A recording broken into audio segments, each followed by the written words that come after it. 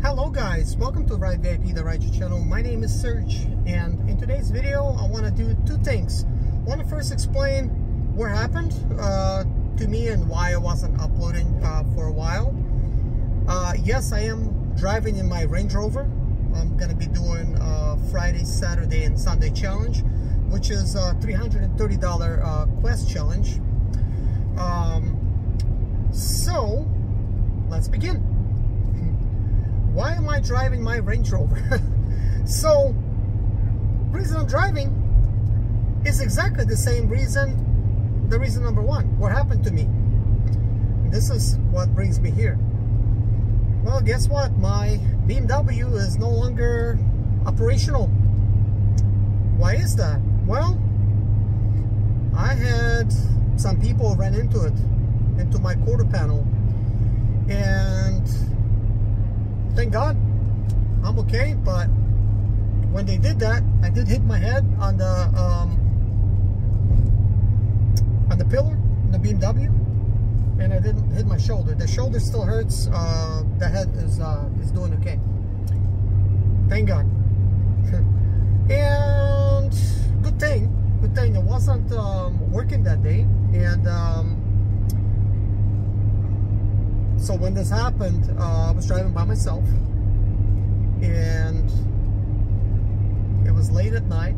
I was going through a construction zone, and basically these people, they were honking behind me like I was going too slow for them, right?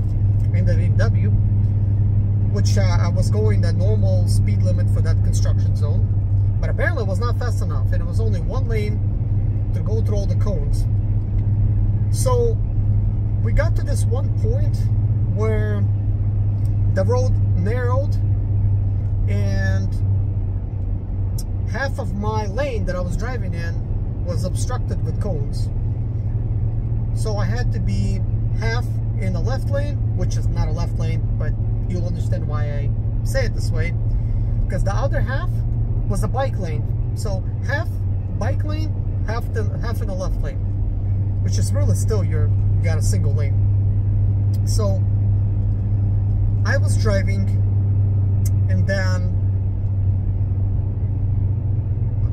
you know, they pursued honking some more, and I even put my turn signal on to let them know as soon as possible I'm going to get out of their way, because I'm not going to speed up for them just because they're honking, because after all, you want to stay safe.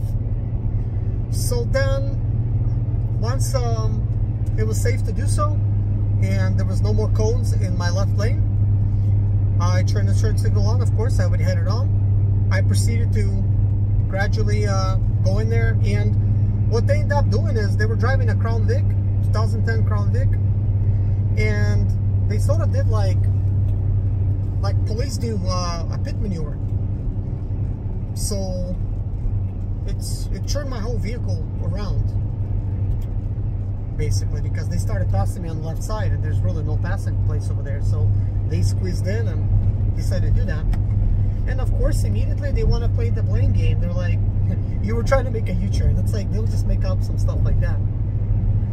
Now, the good thing is I had a dash cam recording the whole thing. So the dash cam was recording me driving, and it was also recording me. And actually that area outside was very well lit, because these are night, that dash cam that was facing me is like not a night vision camera. So because there was a lot of lights outside, I was very visible with everything that happened. So when they hit me, they really caught me off guard. And then what they end up doing is my car doors, they normally lock when I'm driving by myself, but if I open up my driver door for any reason, which I did that day, then the driver door stays unlocked. So my driver door was unlocked, and I kind of didn't, you know, I wasn't like, still, it doesn't matter, right? Like, you're not really thinking like, why should it be locked, you know? So anyways, once they wrecked me, they all came out of their car, and it was 4 of them. So they ran around my car, I don't know for what reason, right? But they did. And one of them opened up my door, and they were trying to basically drag me out of my own car. Like, you know, they said, get out of the car, this and that, you know. So what I done is, very calmly, like I always do, I don't react for these situations. I just grabbed my own door, I closed it, and I quickly locked my BMW. So, but they still pulled on my handle, and you know, obviously it would not open for them because it's locked. And then what I ended up doing is, my car was still on. It did not disable it, but they did bend my rear wheel. It's slightly in, you know. Lots of damages, and I'm not gonna show this by the way, because this, you know, any videos or pictures of this whole thing, just because of this whole thing, it's still ongoing. However, I was found by my insurance company and their insurance company not at fault, and they said the video helped. So what I want to do is just provide you some information, but I'm not gonna provide you any pictures or video, you know, just in case. But anyways, I closed my door, I locked it, and then they were still outside yelling, and this is all on video, telling me I made a U-turn, that kind of thing. But anyways, well, they were not that I didn't make it, but I was thinking of making, like, how could they even assume such a thing? But if they're so smart, then why try to pass me on the left or do anything? Why you following me too close? Why you honking at me? You know, that kind of thing.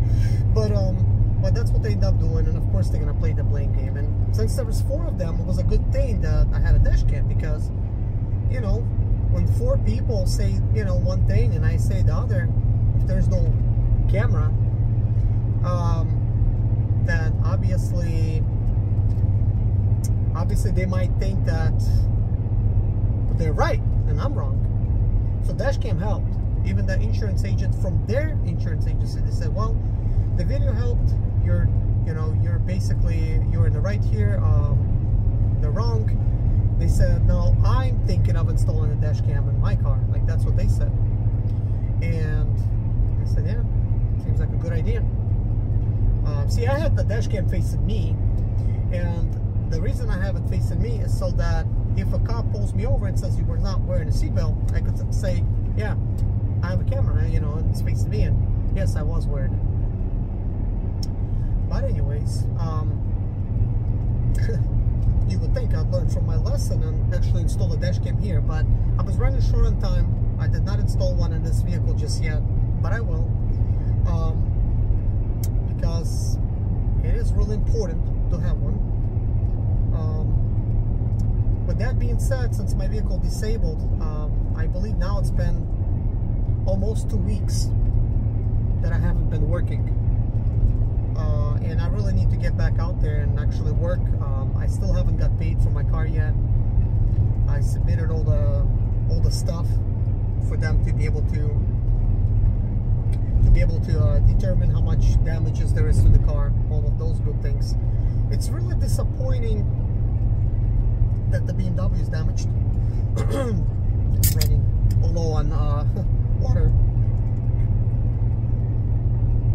This is water, by the way. So it's real unfortunate that they damaged my BMW. I really like that car. I mean, I would like to say loved, but I don't even know if that would be appropriate. But the thing is, I really enjoyed it. My wife enjoyed it. My kids was disappointed it was damaged, and my 3-year-old daughter, when she seen it, she started crying. Like, she was like really upset that daddy's car is damaged like that, you know. For her, it was like a little bit traumatic. She started crying, you know. So, with that being said, yeah, you know, I'm waiting, doing this waiting game when it comes to getting paid the monies that I'm owed for my BMW, and I'm sitting on my hands, basically, not working. In the process, I also got, I mean, this just kind of happened yesterday. I got a cold. all of a sudden. I was like shivering. I got cold. But anyways, so the day before yesterday, on Wednesday, I've taken my Range Rover to get it inspected, a test inspection, so that I could start using it for Friday, Saturday, and Sunday for Lyft. So all that's good now, and I'm gonna basically take some clients, and we'll see. Will I make any money in the Range Rover, or will I lose money? I'll probably make a video like that, but this video I wanted to kind of like update you.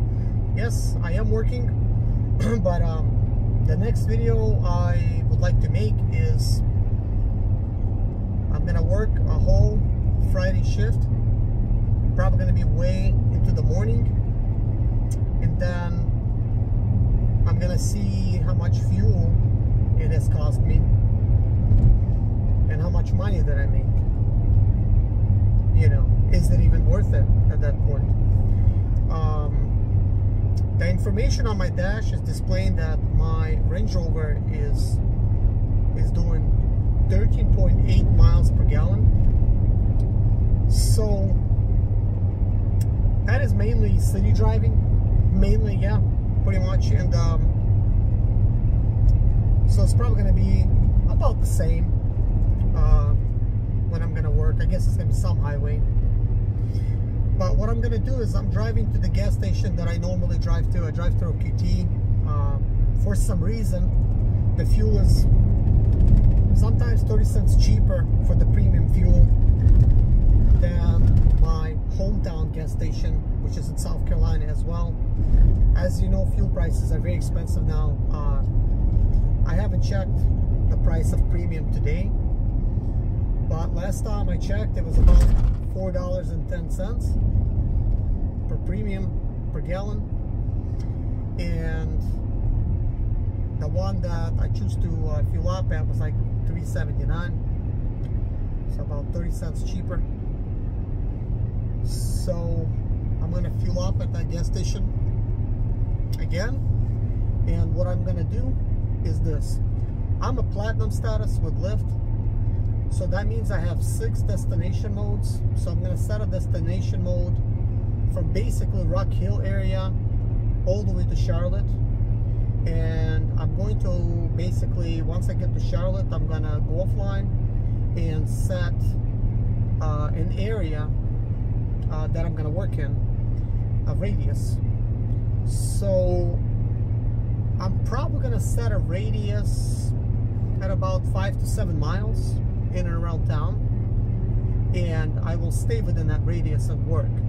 I think if I do that, then it will eliminate the possibility of Lyft sending me somewhere really far, because I do not want to go somewhere really far, because obviously it's not fuel efficient for me and I'm going to be losing money at that point. So with the Range Rover especially, I got to play it smart.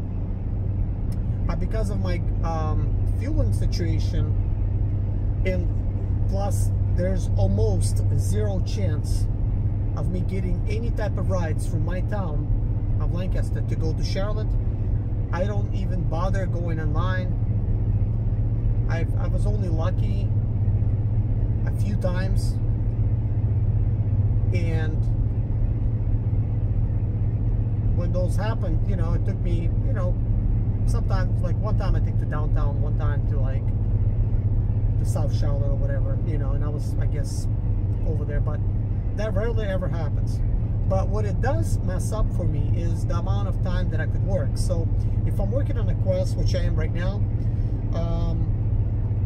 I have basically 3 full days, 3 full 12-hour days, if you could call it that. So that means I need to maximize the amount of earnings in that time